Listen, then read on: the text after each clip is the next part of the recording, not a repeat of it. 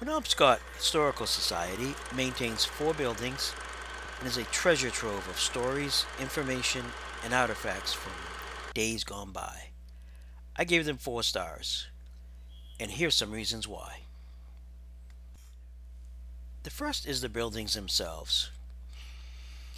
All of them are filled with history and stories. Touring the place, you can just imagine what life was like back then. The hardships, the challenges, the joys, the peacefulness of a simpler world. The general store was the first thing that caught my attention and got me digging into PHS. I thought it was a real store, just never open or recently closed. Some stores in Maine still look like this. Of course, the internet revealed it was part of the Historical Society.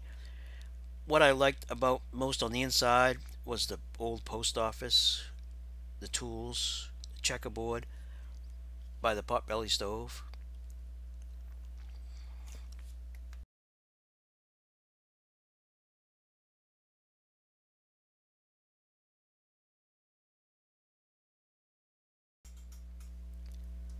In the barn and shed is a bunch of equipment, tools, buggies, an old washing machine which I remember having growing up at our camp where we had no power, and something called a bean thrasher, which was made out of wood, had a hand cranked, and separated the beans from everything else.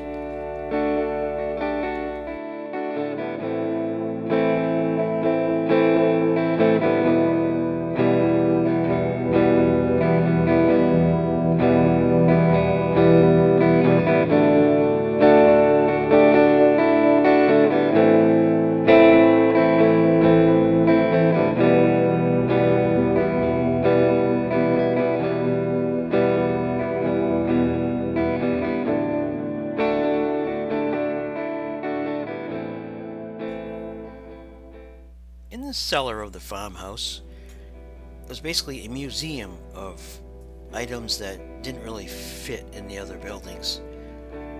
Books, flags, military stuff, clothes, etc. Just generally a lot of interesting items.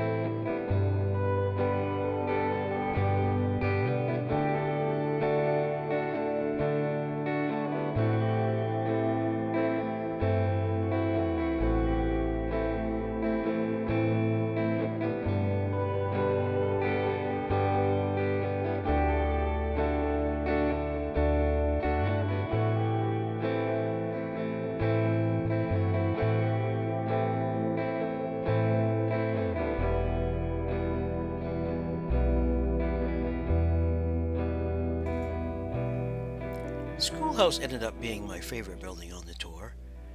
It was a one-room filled with desks of all different kinds of eras. There was pictures of presidents on the wall, a real chalkboard, an alphabet of cursive writing.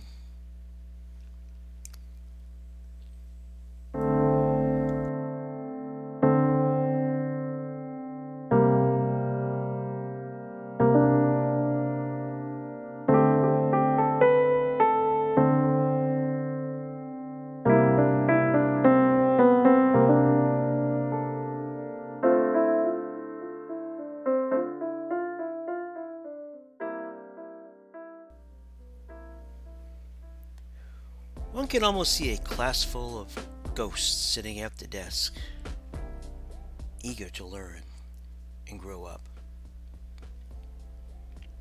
For my extended review, please click on the link below, and thanks for joining me into this glimpse into the past.